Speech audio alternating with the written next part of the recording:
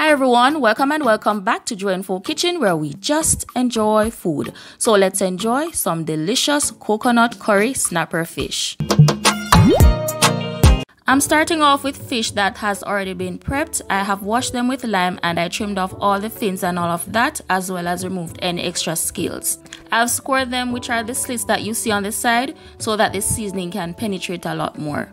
I'm using red snapper, which is my favorite, but you can substitute for any fish that you like. I'm seasoning my fish with a blend of all-purpose seasoning, salt, black pepper, and curry powder, and feel free to use whatever seasoning that you like. The full list of ingredients will be in the recipe that will be linked in the description box below. When seasoning our fish, we want to make sure that we season on the inside as well, right? You want to get those flavors throughout.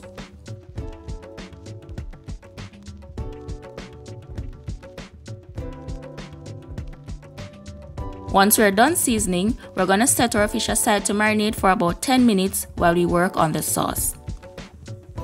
I'm just going to add a little bit of oil to my pot. Olive oil is what I'm using, but of course any oil that you have will do. Once that heats up a little bit, I'm going to burn some curry, which simply means sauteing the curry in a little bit of oil in order to release the flavor. We're not literally burning it. I'm going to saute the curry on low heat for 30 seconds, and then I'm going to add my fresh seasonings, which consist of onion, garlic, scallion, crushed pimento, and Scotch bonnet pepper, and allow them to saute for another 15 to 20 seconds. The Scotch bonnet pepper is optional, just leave it out if you can't take the heat, or you can just add it whole. Next, I'm going to add my coconut milk.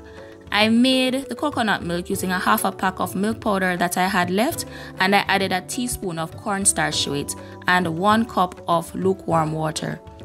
This is coconut milk powder, so it's not gonna thicken up on its own, which is why I added the cornstarch. If you're using the one in the can, then you don't need to add anything to thicken it. This is pretty much an end of week recipe, so I'm just basically using whatever I have available.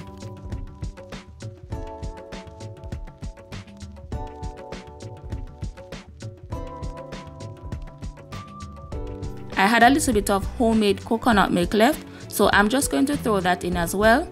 So in total, I added about 1.5 cups of coconut milk, but using 1 can is fine for this recipe. Next, I'm going to add some fresh thyme and then cover and let that simmer for about 3 to 5 minutes so that our sauce can thicken up and so that the flavors can come together. Once the sauce is ready, as you can see, it's nice and rich and thick. We're going to add in our fish and the remaining flavors from the bowl.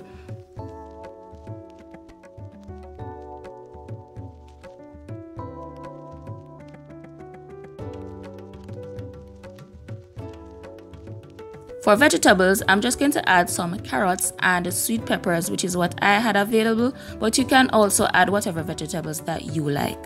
I'm adding in the carrots first because they are a little bit more dense, which means that they take a little bit more time to cook, and I'm going to add the sweet peppers later. Reason being, I don't want my vegetables to be overcooked. I like when they have a little bit of crunch to them, personal preference. I'm going to cover and allow that to cook for about 2 minutes. After that, I'm going to flip the fish, and this part is optional. Careful not to break them when you're flipping them. I like to flip them because it makes them cook a little bit more faster and more evenly. At this point, I'm going to add the bell peppers in as well and allow them to finish cooking.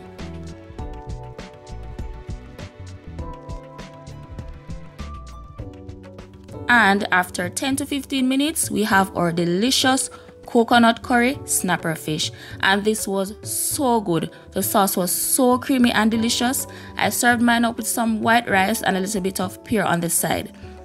Check out this stuffed oven grilled fish as well as this brown stew fish recipe. I know you guys will love these recipes as well. Don't forget to like, share, and subscribe. Follow me on all my other social media. Links are in the description as well as the recipe. Thanks for watching, and until next time, live life to the fullest and just enjoy food.